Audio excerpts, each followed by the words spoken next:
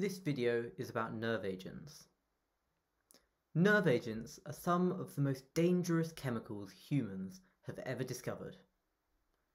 All chemical weapons are considered weapons of mass destruction, and, as the most potent of these, nerve agents are comparable to nuclear weapons in their destructive potential. Fortunately, since their discovery, in pre-World War II Germany, there have only been a handful of attacks using nerve agents, and many of them have been targeted on individuals, for example, the 2018 Salisbury poisonings, or the 2020 attempted poisoning of Russian opposition leader Alexei Navalny, rather than indiscriminate attacks. In order to understand the mechanism of nerve agents, it is first necessary to understand how neuromuscular junctions work. In the human body, nerves carry electrical signals from the brain through the central nervous system to and from muscles. In order for signals to travel from a nerve to the muscle that it is attempting to activate, neurotransmitters are released across synapses called neuromuscular junctions. The neurotransmitter used in this process is called acetylcholine.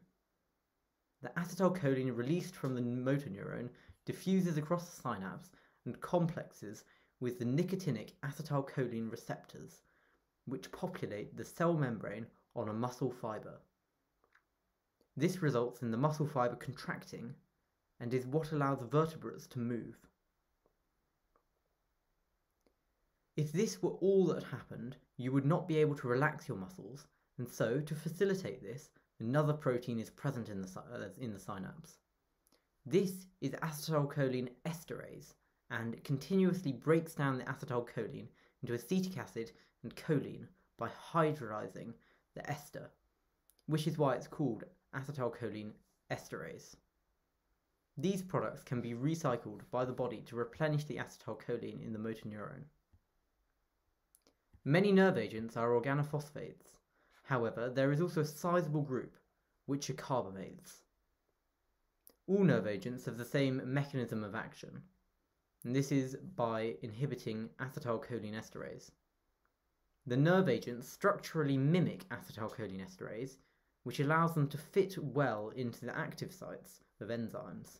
However, for organophosphate nerve agents, in this case sarin, permanent phosphorus oxygen carbon covalent bond with the acetylcholine esterase forms, and this results in it not dissociating from the enzyme and blocking the further action of the enzyme.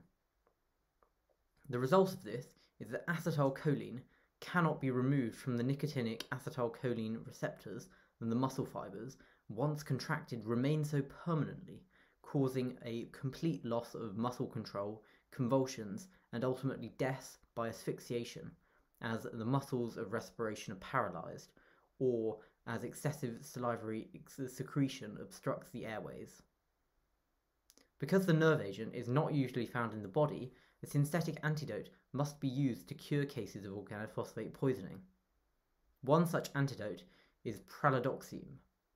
Pralidoxime associates with the other parts of the active site in the enzyme to the nerve agent, which puts it in the correct place to react with the organophosphate inactivated acetylcholine esterase in an SN2 reaction, forming a harmless ester, which can be dealt with by the body, and activates the enzyme once again, allowing the neuromuscular junction to restart its normal function. Due to the obvious danger to those who are manufacturing and storing nerve agents, binary nerve agents were developed. These were nerve agents which could be produced by simply mixing together two relatively harmless chemicals which could be stored separately. An example of such a nerve agent is VX, an organophosphate which can be made by reacting the precursor QL, a harmless liquid, and hot elemental sulfur.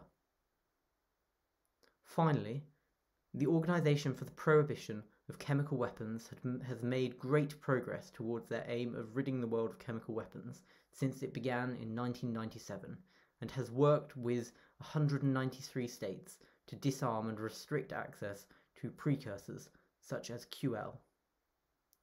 If you wish to learn more about their important mission, you should visit www.opcw.org.